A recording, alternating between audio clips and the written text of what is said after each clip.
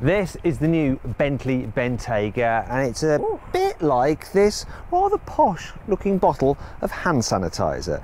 You see, really, inside it's just the usual alcohol. Ow! I've got to cut my hand.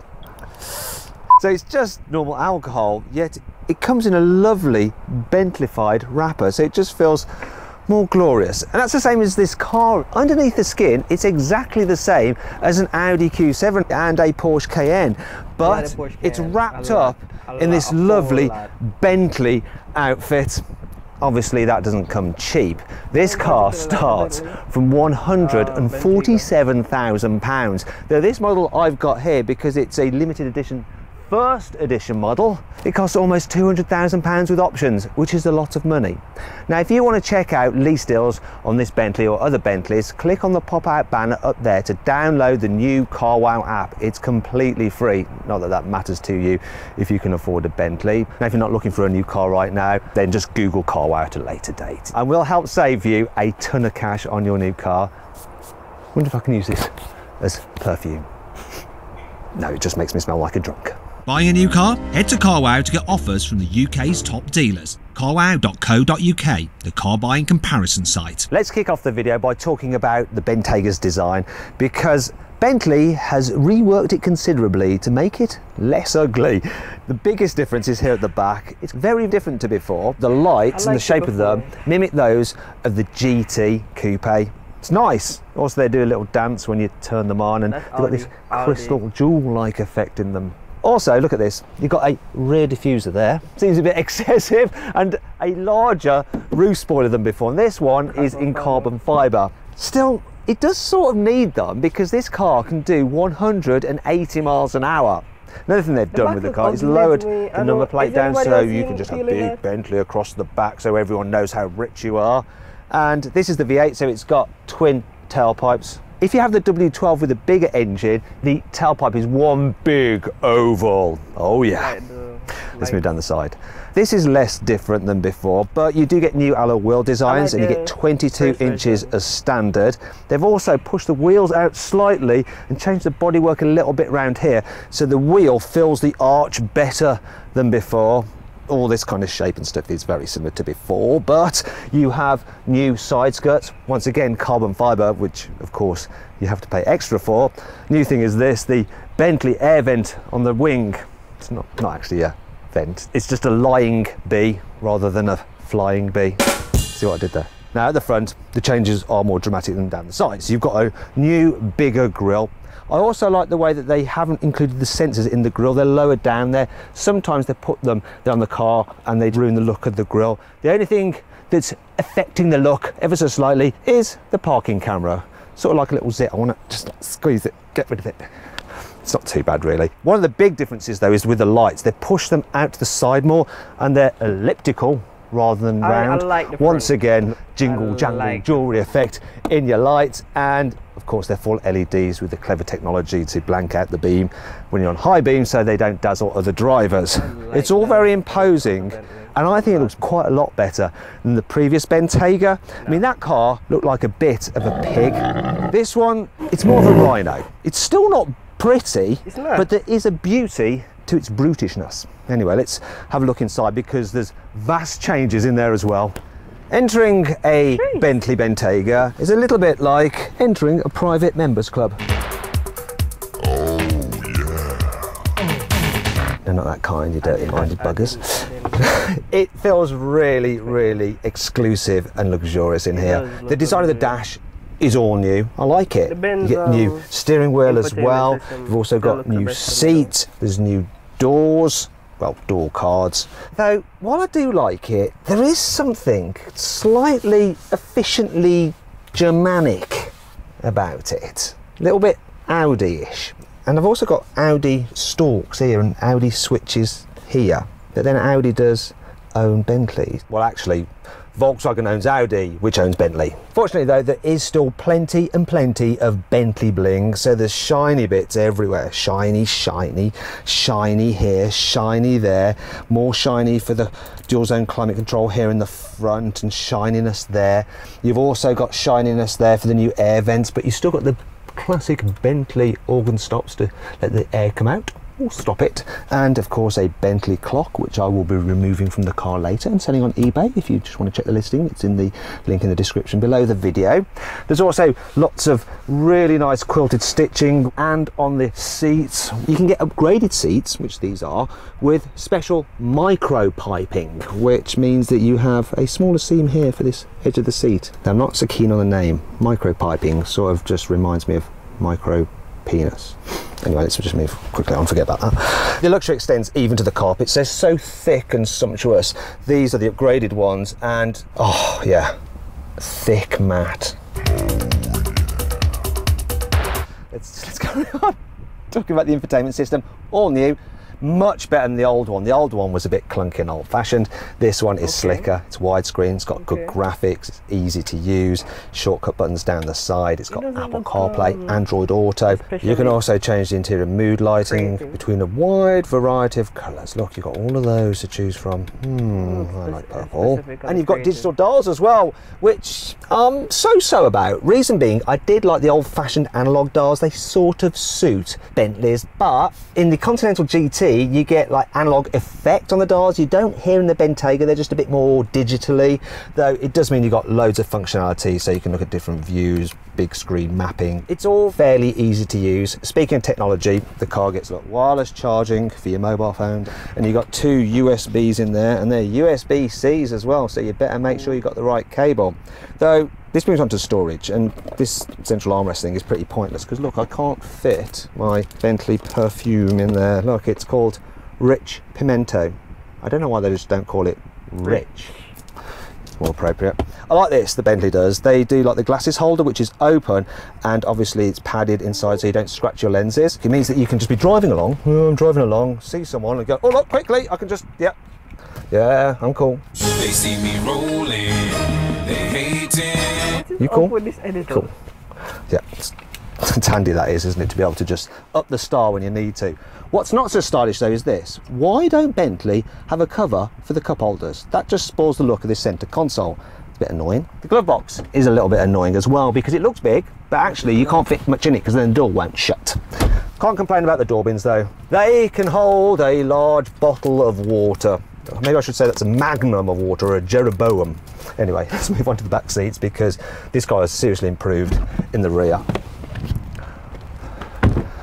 Somehow or other, Bentley has increased the rear knee room. Wow. It was already big, but now look at that, loads. There's also loads of space to stretch out under the chair in front, and then you really feel like you're in a limousine on stilts. Headroom's good as well, and you can recline the seats and slide them forwards. Though, why would you do that? Because then you've got the same amount of knee room as in a Volkswagen Up. So, let's go back again. That's better. Ow! Just dropped my hand in the mechanism. I always injure myself in car reviews. Now, if you need to carry 3 people at once, you can do, because this car's body is pretty wide. There is a hump in the floor, but the footwells are so large it doesn't matter about that. There's plenty of space for everyone's feet. Though this middle seat is a little bit hard. It doesn't feel quite so premium. In fact, if you have a person sat either side of you, it's going to be a little like you're in economy class on an airplane, if you can remember what going on an airplane is like. Now, what you can do though with this car is specify 2 individual rear chairs in the back, so it's a 4-seater. You can even get a 7-seater version as well if you need to carry lots of children with you, and if you do, there's ISOFIX anchor points there, and obviously being a really big spacious car in the back, it's easy to fit any kind of child seat in here, and kids will love it because if you get it with this sunroof here, you get a great view out. The back windows are really big as well, so that helps. And do they or don't they? Will they go all the way down? Come on, Bentley, can you do it? No. Brilliant. At least they're double glazed though, so that keeps the noise out. Yeah, there's loads of luxury features in here. Shiny bits here, you've got shiny bits here. The coat hook is shiny. The light feels expensive, as does the grab handle. You've got really expensive looking covers for the upgraded name stereo system, though it is a little bit like a cheese grater. In fact, if you're wondering how I did that cut, that's got something to do with it. You can also set the temperature here in the back, because you've got 2-zone climate control here in the rear as well, and you control it using this digital display down here, and it's got various other functions as well that you can do. You can even get ventilated seats in the back. That's lovely. You can control the blinds. Shut the blind. There we go. Now, you might think that it's really hard to operate it down here, but you can eject this and use it like a tablet. No matter how hard I try, and I have looked into this, I can't seem to get the tablet to eject. Maybe they knew that I might steal it like the clock, and so Bentley has glued it in there. Buggers. Right, let's go to the boot, because this is an area where the Bentayga isn't quite so impressive. You can get it with one of those wavy footy hands-free tailgates, but this car doesn't have it, even though it's £200,000. Now, what I was saying was the boot size. It's 484 litres. If you can't quite visualise what 484 litres looks like, this is how many carry-on airplane-style luggage pieces you can fit in this car's boot underneath the load cover. Now, by comparison, a Rolls-Royce Cullinan's boot is 600 litres. A Mercedes G63's boot is 667 litres. Wow. Still, it is big enough for most people. Exactly. And if you need to load it, you can press this button to lower the car down on its air suspension, and it hisses as it does it like an angry cat. Still lowering. Still lowering. Fully low. Then it makes it easier for your big bull mastiff, which is about the size of me, woof, it's weird, to climb into the boot, and it's a square shape. If you think there's something under here, there's not. There is a net there, 12-volt socket there, and some runners there, so you can fit dividers in the boot if you want to pay some more money. The luxury is pretty good though. Nice carpet, and leather on this particular model extends all the way back here. This car is totally trimmed out in slaughtered animal. One thing that does annoy me about this is if you want to fold the rear seats down, you have to walk round to the seats. There's no catch in the boot, and when you do fold them down, bear with me, no, come on, oh, see, they don't lie fully flat, they stick up a bit, and there's a bit of a ridge here, so it could be annoying when you're manoeuvring things in the boot. And that brings you on to 5 annoying things about the Bentley Bentayga. The gas struts which prop at the bonnet have resistance to them when you open the bonnet, which is annoying. Look at this. It's a bit hard to do it. It's like one of those gym trainers that were popular in the early noughties. It's not a problem for you as the owner because you're not going to go under here, but it will be for the technician who has to work on your car, and it's going to make them a little bit more tired at the end of the day. When you fold down the armrest, you realise that you have a couple of cup holders there, which could be handy, unless of course you want to use the armrest, because then your arm goes in it. I don't know what it is with Bentley and not being bothered to cover their cup holders. You wouldn't have that lack of attention to detail in a Rolls-Royce Cullinan. Speaking of which, if you click on the pop-out banner up there, you can watch my full in-depth video review of that car. Some of the stitching is a little bit wonky. Now, I do accept that this car is hand-built, and that humanness does make it feel less Germanic and more British, but it's still doing my OCD in. The boot's load cover is very posh, but it's also very, very heavy. Fortunately, it's got a handle to help you remove it. Oh, God. Ugh. The only thing is, if you want to fill up your boot now, you've got nowhere to store this because it won't go under there. So you might have to just put it in the boot like that, and then the leatherettes will all get scuffed. While you can control pretty much everything to do with this seat using these controls here, obviously the movement of the seat, the side bolsters, how much they grip you, the amount of lumbar support, and even the massage function, for some reason the headrest is the only bit that's manual. Now in a Mercedes they can figure out how to control that electrically as well. Thankfully this car has plenty of cool features to help make up for all this. Here's 5. The ventilation system has an ionisation function, and what that does is emit negatively charged particles, and these stick to pollutants and then cause the pollutants to then stick to other surfaces, thereby removing them from the air. The windscreen wipers have 22 little jets in them. It means that when you use the windscreen wash, spray doesn't go everywhere. Look at that. Oh, very good. I'm completely dry. Also, the water is heated to aid cleaning. There's even a little washer which cleans the sensors at the front so you don't get those error messages from your safety systems. For £3,600 you can get something called Terrain Response System. What that does is allow you to set up the car accordingly depending on which surface you're driving on. So it'll alter things such as the four-wheel drive system, central differential, the rear differential, the throttle response, the gear changes, the intervention from the stability control, and the suspension ride height. You can just do it by turning this knob. So that's snow and grass, that's gravel, that's muddy ruts, and that one's for sand. You can get the Bentayga with active anti-roll bars. So what they do is hold the wheels firmly together when you're cornering because it stops the car leaning so much. But then if you're going over bumps or off-road, they release so the wheels can move much more freely independently with more travel like that. So is this a dance I'm starting now? Come on, get with the memes, do some memes. But you get the idea. You can get a special biometric security box underneath the central armrest where you can store valuable items, and you can only access them by using your thumbprint or a fingerprint. Speaking of which, do you think I should get a new phone? Galaxy S10 Plus, I'm thinking of getting a Galaxy S20, or maybe there's some other phone I should get. Let me know in the comments below. You'll be able to get the Bentley Bentayga with a 6-litre W12 twin turbo with over 600 horsepower. Though if you're feeling a bit guilty about the environment, there's also a V6 hybrid with 440 horsepower.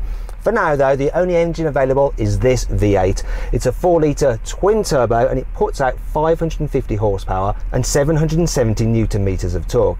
Interestingly, it's the same engine as in the new Audi S8, only in that car it has 571 horsepower and 800 Newton meters of torque. They both have 8-speed automatic gearboxes and a 4-wheel drive. That car weighs 2.3 tons, this is 2.4 tons, but obviously it has the added benefit of being able to go off-road, even though they're both as spacious pretty much inside. What I want to find out is this car quick enough to make the performance limousine redundant? Well, we're gonna have a drag race to find out, and I'm gonna see how quick this car is to 60 while I'm doing it using my specialist timing gear up here. Let's race.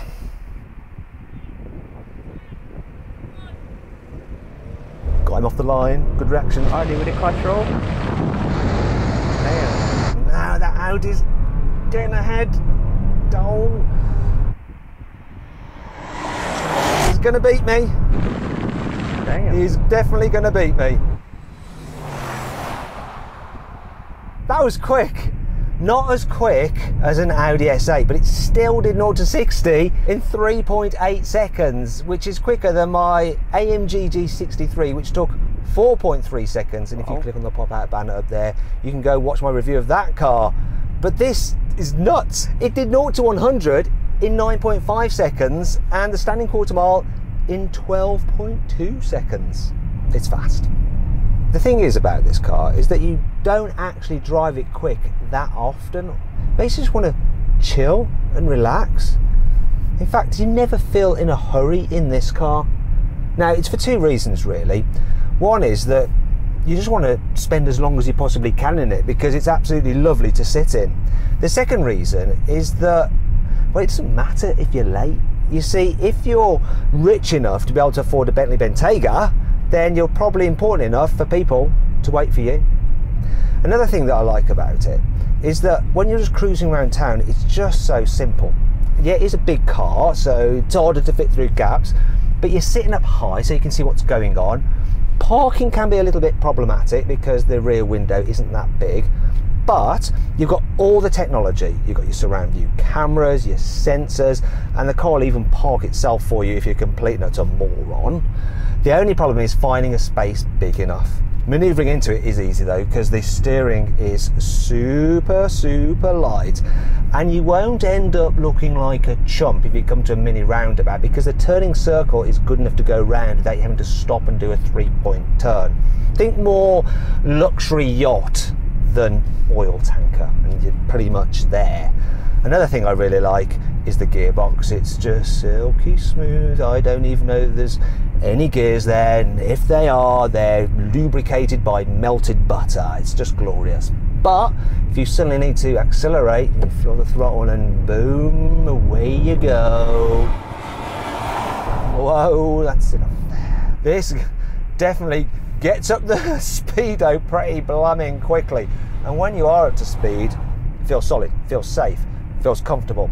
It's so quiet. There is no wind noise. Another thing that's quite impressive is that it's a powerful car, it's a heavy car, yet if you're gentle, it's not that ruinous in terms of miles per gallon. Well, relatively speaking. I'm getting 23 miles per gallon. It doesn't really matter if you're a Bentley owner in terms of the cost, it's more how often you're going to have to pull over to fill up. I'll tell you another thing that takes a strain out of this car, and it's the adaptive cruise control. So let me just make it active, and it'll do that thing, keep me a safe distance from the car in front and automatically steer to keep me in lane, so I don't really have to think about much other than how smug I am. Question is though, what is this car like when it encounters a twisty road? It's going to handle like a hippo, isn't it? Yeah, I don't think so. Well, actually no, it's more like an ox, but an ox in running shoes. Because for a big car, it stays very flat through the bends and it grips very well thanks to its four-wheel drive system. The thing is, the steering, look at that, stops that communication between you and the road. I mean, that's part of like the Bentley thing. You want to not feel so much, but it does mean this car isn't as fun to drive as a BMW X6M. And if you click on the pop-out button up there, you watch my full in-depth video review of that car. There is one last thing for me to test on the Bentayga, and that's its off-road capability. And I'm going to do a real-life test, something that will equate to how it will be used in the real world. You see, this is the kind of off-roading you're going to be doing if you own a car like this. It's going to get no more extreme than just going up a gravel track through the woods, across your estate, to the entrance of your stately home. Cheerio, old boy.